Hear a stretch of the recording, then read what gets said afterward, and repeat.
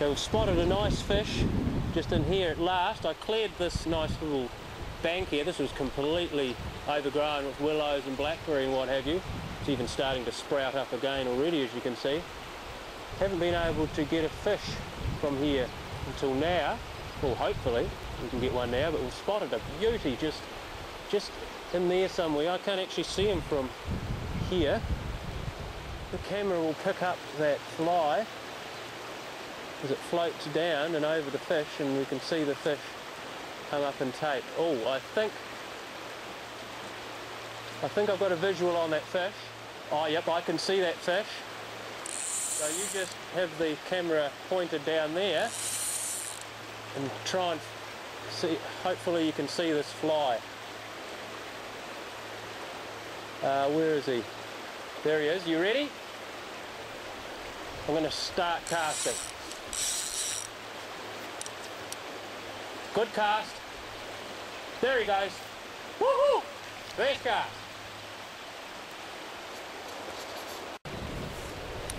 That was beautiful take. Did you see that fish just come up and...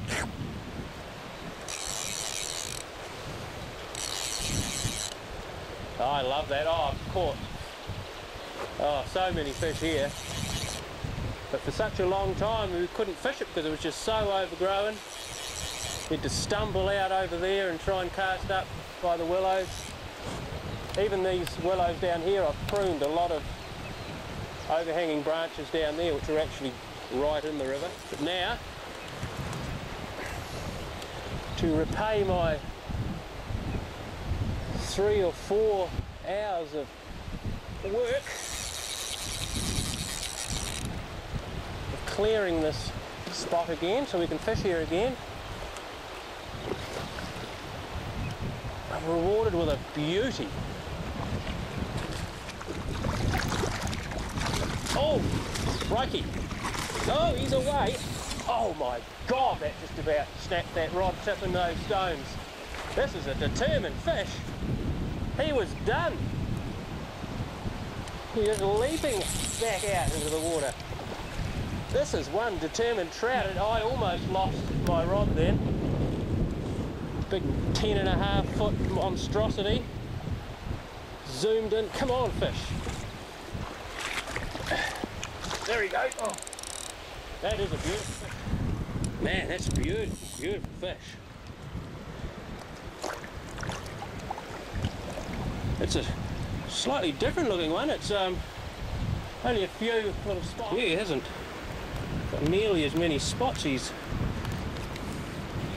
got a plain looking fish, beautiful fish, just these little flecks. He's good 4 pounds.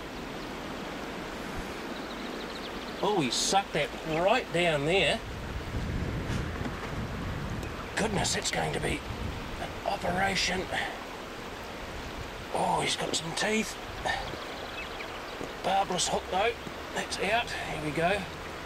Some oxygen. But that is a beautiful, solid fish. Couple of shag marks. So nice to catch a fish here again. There he goes. Oh, that was splendid. Little fish just in there. Yeah, this is a great spot. When the river is a little bit higher, the fish will be sitting around in here. There's a nice little hole there. And yeah, sometimes you hook several, 2 or 3 out of this little spot. But we were just coming back downstream at the end of the day. Thought about having a fish in here on our way up, but I thought no, we'll get up, and had our objective upstream, so we got up to that. And coming back, I sort of thought I could see a bit of a shape in there. Sure enough, this fish just rose beautifully. I thought, wow, we've got to have a go at him. But finally, after pruning all of this, coming back and fishing, we finally got some success. That fly just landed on the water there, drifted about a foot and I hope the camera picked that up all good. Oh well. Actually, we'll just, while we're here, actually just have a look under these rocks. Let's see what we've got. Have a look under this, eh? That is one big rock. Colibriskis. See all of these, oh, there's more collies. There's 2, 3, 4. Oh, there's plenty down under there too. There's a lot of colibriskis down in there. See those guys? All these horny-case caddis. Here's a little Dalatidium. But the majority is these colibriskis nymphs.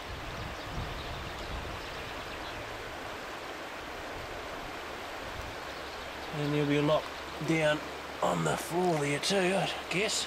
Yep, there's a big one. Oh, there's another one there. And a big one there. Yeah, they're all on the bottom too. They're not just stuck to the rock. Oh yeah, I can see them down there. They're everywhere actually. There's dozens of big colibriskis. It's good to see. Oh, a bit further we might get more colibriskis. Oh yes, look at that. Oh. Most of the nymphs actually fall off when you lift the rock up, but as you can see, look at those. All there in a big gaggle. Caddis grubs, there's more collies. As you see, these guys, they just sit there under the rock with the current flowing through, and they just sit there like that, just like a group of mussels, if you like.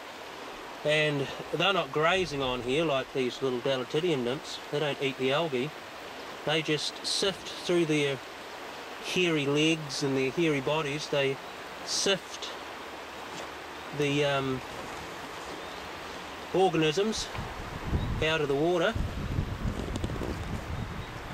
and just like a mussel will sit there and filter stuff, because they're called filter feeding mayfly nymphs, and they just sit there in one spot just where the current's all good, and they filter away at all of the plankton and plant debris, algae, which is flowing down in the water column, and they filter it out just like a group of mussels. And if there's enough feed coming down in that water, and the water's stable and just staying in a nice stable flow like it is in the Arnold coming out of the lake, there can be just any amount of these filter feeding mayfly nymphs just sitting under these rocks, filtering away, growing bigger and fatter until the day comes when they hatch, around about this time of year. Oh yeah, there's heaps under there too. And for the likes of TrustPower experts to say that this river is really no different to any other average river on the west coast is just such a blatant lie. You can't go to any other river on the coast, lift up a rock and see all of these filter feeding mayfly nymphs. You just can't do that. It's just not there. The Arnold is very unique. If this situation, if it did actually occur in another river, through some freak of nature, some weather pattern, some freak weather pattern where there were stable flows for a long period of time, and if you did get this in another river, it wouldn't last very long, because the big floods would come down eventually, and all of these rocks would be moving off down the river under 5 or 6 metres of heavy flood water, and all the ecology here would be just lost. We'd be back to square one. It's worth noting that most of these colibriskis nymphs in the river at present, most of them have hatched, so they're not actually present in the river. Most of them are actually spinners now out in the surrounding countryside like we saw this morning on their way up. Earlier on, before the wind came up, there was just countless numbers of Colibriska spinners, which is the mayfly, because these nymphs hatch into a dun, and then the dun will flutter off into the bushes, and overnight it'll shed its skin, or hatch if you like, a second time, and it turns into a spinner, which is that lovely glassy winged thing we saw earlier on, and all of his friends who are swarming over the top of the trees. They're a spinner, and they mate, fertilise their eggs, and the females come down, dip on the water and release their little cargo of, little cluster of orange eggs, which the eggs come down into the riverbed and start off the next year's. So it's not actually the best time of year to actually be looking at the numbers of Colibriska, because most of them really have hatched. But I just love, ever since I was a kid, I just loved looking under these boulders, and oh my God, would you look at that. It is just a smorgasbord. Look at these Colibriscus there. You see those guys blend into the rock? And just to think that the majority of them have probably just floated off downstream as they let go, as their rock gets disturbed. These eggs, all of these horny case caddis here, clusters, they're actually cemented onto the rock, so they will actually be turning in, they'll be pupating inside these cases, so they'll end up coming out and turning into caddis flies. But look at these big Colibriska nymphs, absolutely fantastic. A masterpiece of ecology there that you just simply don't find in other rivers on the coast. Even for New Zealand standards, that's quite phenomenal. That much ecology on this grand scale, this big scale, where there's just metres and metres, 40 metres of this right across there, and for miles and miles, 13 kilometres upstream there, of this incredible ecology. It's just amazing.